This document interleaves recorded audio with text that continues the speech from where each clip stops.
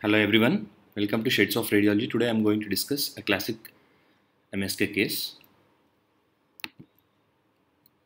45-year-old female who presented with complaints of chronic knee pain and there was no any history of trauma.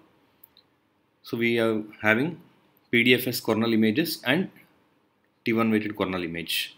So let us see the first PDFS image.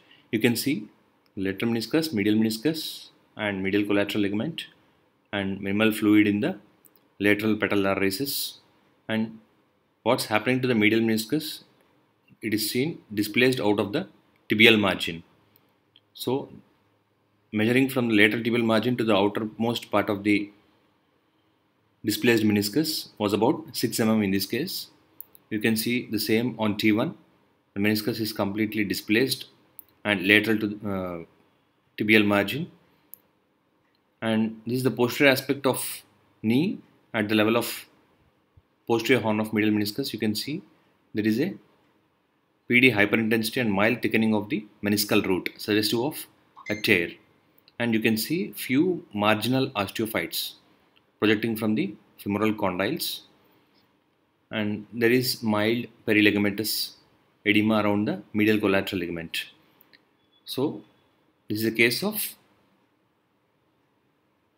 meniscus present beyond the tibial margin, which is 6 mm in this case.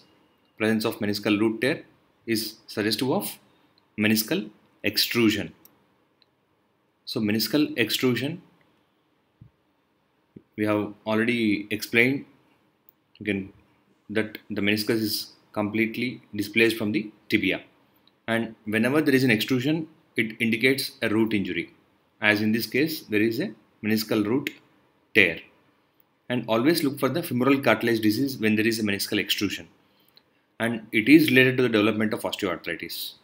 And whenever the extrusion is more than 3 mm, we need to measure the distance of extruded meniscus from the tibial margin to the medialmost aspect of the extruded meniscus.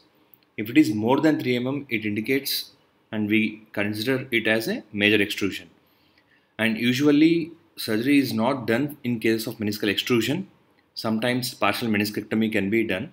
The complete meniscectomy can lead to progression of osteoarthritis.